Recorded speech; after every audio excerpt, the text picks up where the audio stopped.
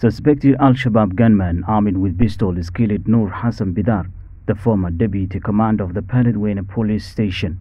Initial reports revealed that the shooting occurred in front of Nur's home in the Sportivo branch of the Beledweyne neighborhood. The gunman quickly fled the scene before the police could arrive to conduct an operation. The killing of the officer comes as the security of Beledweyne town has been beefed up since the beginning of the holy month of Ramadan. No group claimed responsibility for the attack, but local authorities blamed Al-Shabaab for the attack.